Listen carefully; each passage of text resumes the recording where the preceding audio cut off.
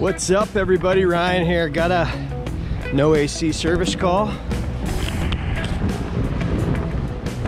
I believe it's this unit right down here. Particular area of the store, reading 74 on the thermostat. It was set to 70. So let's take a look and see. Oh yeah, it's this one.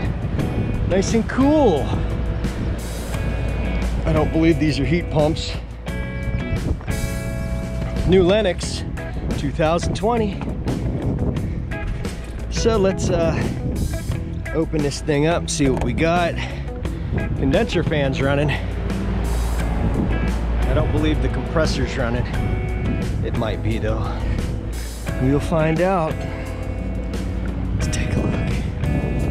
I had air movement in the store. Yeah, here we go.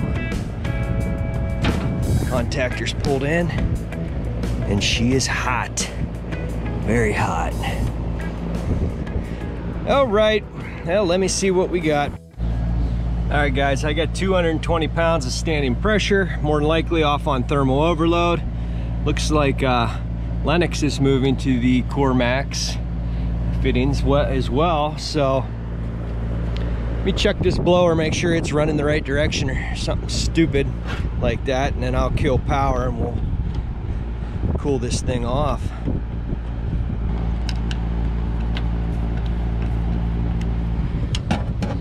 Come on. Which way do I gotta turn you? I guess like this. All right.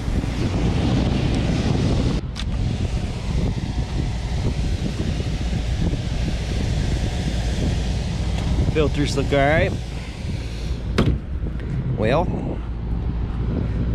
let's go ahead and shut this thing off. Tell you what, this fitting right here looks very suspicious. I don't know if I'm getting it on camera, but there's a large gap right there in the weld.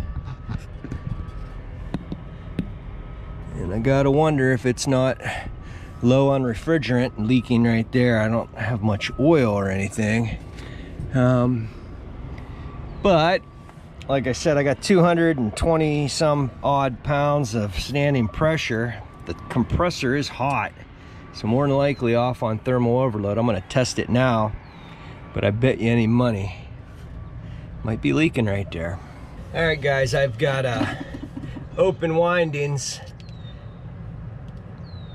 Got no continuity between the windings here, so doesn't mean the compressor's bad. More than likely it's off on thermal overload. So I'm gonna leave the power off real quick. I'm gonna get my leak detector and see if I can pick anything up right here. And if I don't, then I'm gonna go ahead and get a hose up here and I'm gonna cool this thing down and see if we can get it to reset. All right, guys, I got my H10 all warmed up. Let's take a look here.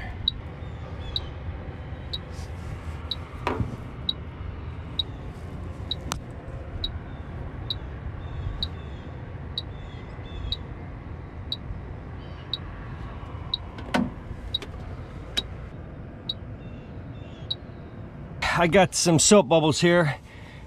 This one here looks like the paint is off it a little bit. I'm gonna test here. I'm also gonna test this fitting here. I got hose down at the bottom of the roof hatch. Just in case it's not leaking here, then we'll cool this thing down and see if it resets.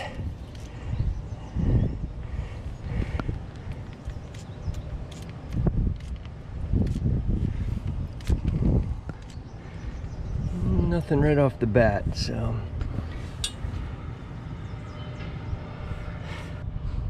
just wanted to test it with the soap bubbles here. Our pressure might not be high enough to pick up here, even though it's got 210 pounds. I've had leaks not show themselves until I got it up to 400 on these 410 units. Well, I think I'm going to be pulling the hose up. We're going to be cooling this compressor off and then figure out why it went out on internal overload. If that's the case, might just be a bad compressor. But I I believe it's off on internal just due to the temperature of it. So I'm gonna let those soap bubbles sit while I pull up a little bit of garden hose, and we'll get this thing cut nice and cool and see if we can get this to reset. All right, guys, I've got some water flowing here. Gonna be real careful not to get it down those electrical penetrations into the unit. But I'm gonna sit here and cool this thing off and see if I can get it to reset. I'm wondering if this unit's not phased correctly. There's no other issues with the other ones, but maybe something goofy happened with this one, and since it's so new, maybe it's not phased right. We'll see. I gotta get the compressor reset though first, so I'll be back with you here as soon as I get some continuity through the windings. I got the water off. I went ahead and cooled this thing down.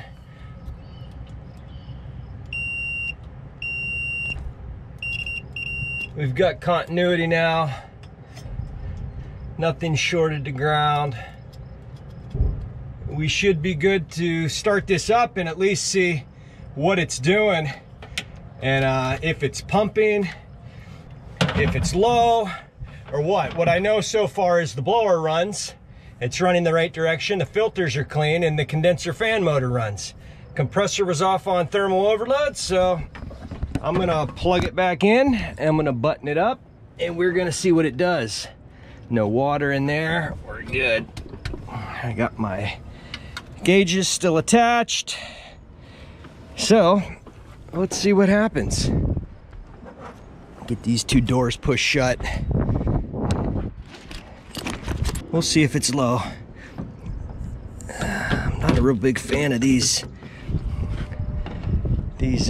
latches, I can tell you that.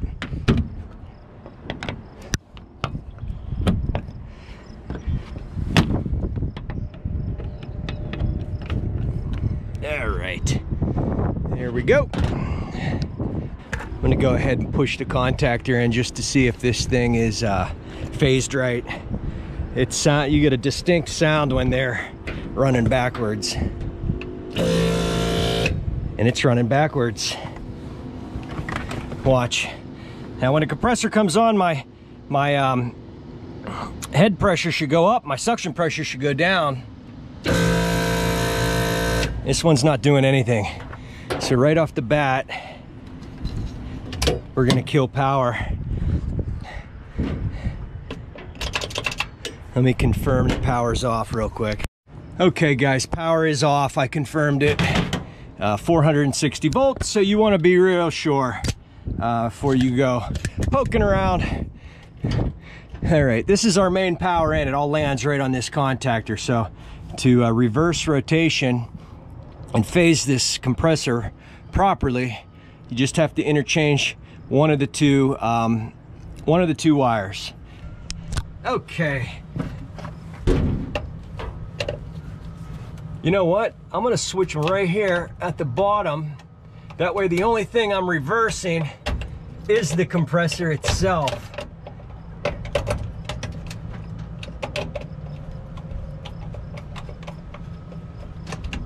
There's one.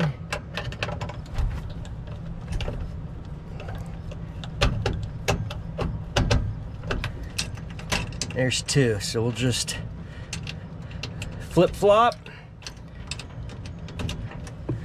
and retighten. Hopefully this compressor's not damaged from running that way. I can't imagine that they ever got cooling out of this. So we've got it reversed.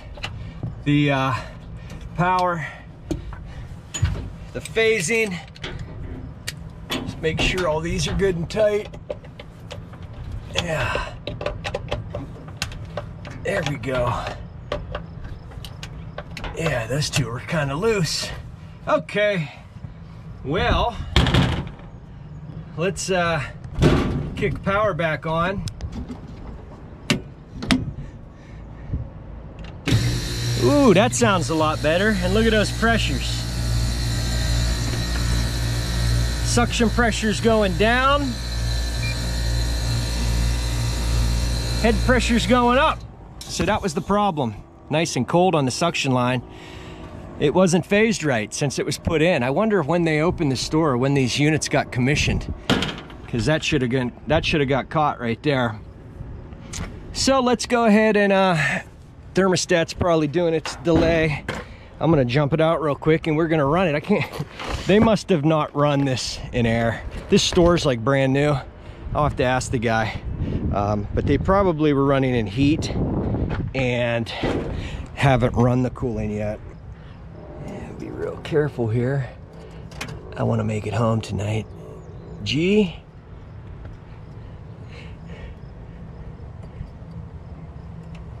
R. There we go. Should be kicking on here. Y1, R, R to G. Why aren't we kicked on yet?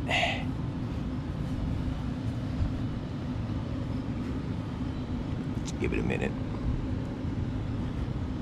There we go. Yeah, that sounds a lot better. Hopefully there's no damage to this compressor. But as you can see, our suction pressure's down, our head pressure's up like it should be. Before it wasn't pumping anything, it was running backwards. 3.12. Come on. We'll do it right down here. I'm gonna get some amp draws, I'll be back. Well, we're all around the 3.5 area, which is good. Compressor. Running load amps 4, or about 3.5. Yeah, I'll call that good, I suppose. I didn't switch the phasing on the motor, so it should still be going the right direction. And it is. That's good. Give a little touch here, nice and cold. Take a look. Nothing looks like it's rubbing. I'm happy with that. I got a list of no ACs to head on today, so that was the main problem here, guys. Open windings. Don't always assume the compressor's bad if the windings are open. Could be off on a thermal overload, internal thermal overload. And that's exactly what the problem was here, and it was caused because the compressor was running backwards. It wasn't phased right, and it wasn't pumping anything.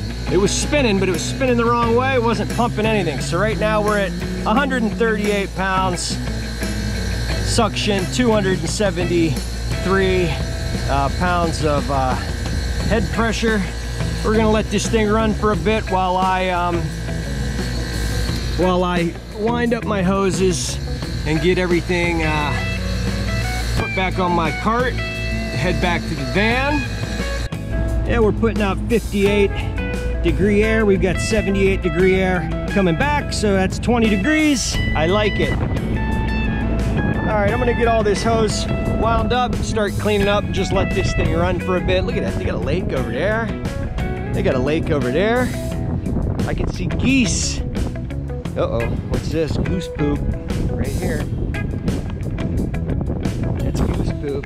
All right, guys, that's gonna do it for this one. If you liked the video, please hit that subscribe button, hit like, leave me a comment, tell your friends about the videos. I appreciate you watching, and I'll see you on the next one.